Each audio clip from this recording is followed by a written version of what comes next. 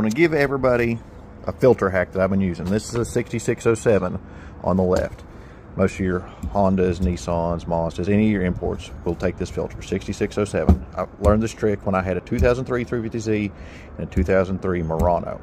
The Murano takes the exact same filter, but in like an inch taller, so it gets you a little bit more filter.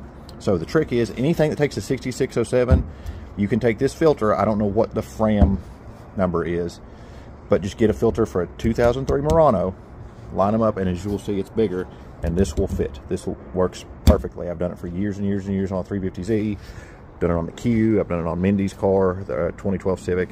So just get the filter for a 2003 Murano.